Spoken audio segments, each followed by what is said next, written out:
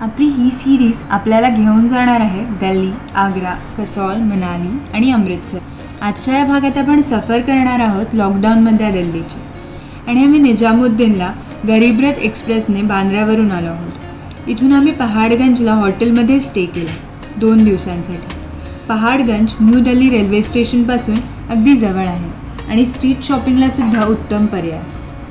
हॉटेलसुद्धा reasonable रेट्समध्ये इथे उपलब्ध आहे आणि हो, नक्कीच Delhi local street food explore करण्यासाठी सुद्धा छान ऑप्शन। इथे हॉटेलवर सामान ठेवून कनॉट प्लेसला गेलो। लॉकडाऊनमुळे बऱ्याच गोष्टी बंद होत्या। कनॉट प्लेसला जॉर्जियन आर्किटेक्चरचा उत्तम नमुना बघायला मिळतो। ही एक कमर्शियल बिझनेस कॉम्प्लेक्स आहे जिथे परत एकदा शॉपिंग आणि फूड्सचे ऑप्शन्स उपलब्ध आहेत। इथेच असलेल्या जैन चावलमध्ये आम्ही ब्रंच केला। इथे नॉर्थ इंडियन फूडचे खूपसे ऑप्शन्स पाहायला मिळतात। इथून पुढे आम्ही अग्रसेन की बावडीला गेलो। अग्रसेन की बावडी खूप सुंदर हिस्टॉरिकल प्लेस आहे जिथे तुम्हाला मनसोक्त आणि मस्त फोटोशूट करता येईल। ही बावली म्हणजे एक वेल 3 लेवलमध्ये दिसते आणि दिवसा इथे बरीच गर्दी असते। मग इथून पुढे रिक्षाने रेड फोर्टला निघालो। तिथे पोहोचल्यावर समजलं लॉकडाऊनमुळे रेड फोर्ट बंद आहे। मग बाहेरून रेड फोर्ट बघून रस्ता ओलांडून आम्ही चांदनी चौकच्या गलियांमध्ये पोहोचलो। बॉलिवूडमुळे खूप फेमस असलेले दिल्लीमधलं सगळ्यात मोठं होलसेल मार्केट। नावाप्रमाणेच रंगीबेरंगी, चकचकीत आणि खाण्यापिण्याच्या वासाने घमघमलेल्या चांदनी चौकच्या गल्ल्यांमधून वाट काढत आम्ही जामा मस्जिदला पोहोचलो। जामा मस्जिद मुघल एम्परर शहाजहानने बांधलेली आणि भारतातली सर्वात मोठी मस्जिद आहे। जामा मस्जिद फिरून जर तुम्ही दमला असाल तर जवळच्याच पराठेवाली गली किंवा रस्त्याच्या कडेला असलेल्या खमंग स्ट्रीट फूडचा आस्वाद घेता येईल। निघता निघता संध्याकाळ झालेली होती आणि वातावरण पण खूप सुंदर झालं होतं। नंतर आम्ही बसने इंडिया गेटकडे पोहोचलो। तिथे पोहोचल्यावर समजलं इंडिया गेटसुद्धा लॉकडाऊनमुळे लांबूनच बघायला मिळणार।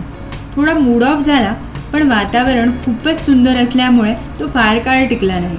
इंडिया गेट रात्रीच्या अंधारात फुल तिरंग्याच्या रंगात न्हाऊन निघाला होता आणि समोरच्या रोड साईडला उभारलेली चौपाटीवर रात्री थंडगार हवेत फिरण्याची मजा इथे तुम्हाला अनुभवता येईल। आणि यासोबतच आजचा दिल्लीचा आमचा दिवस संपला।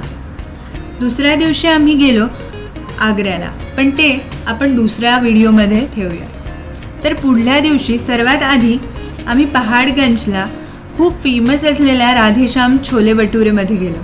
इथला रस्ता पहाडगंजमध्ये लोकलाइट्स तुम्हाला सहज सांगतील।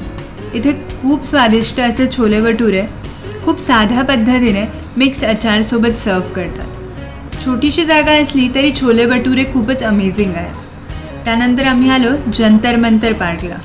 आपल्याला समजायला खरंच अवघड असलेल्या अशा ॲस्ट्रोनॉमिकल इन्स्ट्रुमेंट इथे आहेत। आपले पूर्वज कितीतरी पुढारलेले असल्याची निशाणी हे पार्क आपल्याला देतं। अतिशय वेल मेंटेन्ड असलेले हे पार्क 13 ॲस्ट्रोनॉमिकल इन्स्ट्रुमेंटनी भरलेलं आहे। इथे बराच वेळ इन्स्ट्रुमेंट समजण्याचा असफल प्रयत्न केल्यावर आम्ही निघालो मजनू का टीलाला।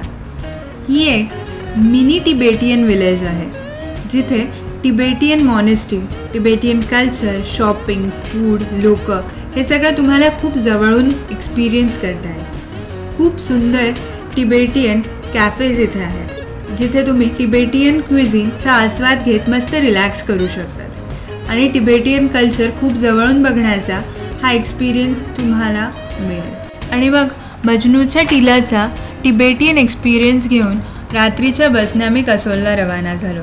कसौलची आमची ट्रिप, आमच्या एक्सपिरियन्स आम्ही पुढच्या व्हिडिओमध्ये शेअर करणार आहोत। तर अशा नवीन नवीन जागा एक्सप्लोअर करण्यासाठी चॅनलला लाईक आणि सबस्क्राईब करा।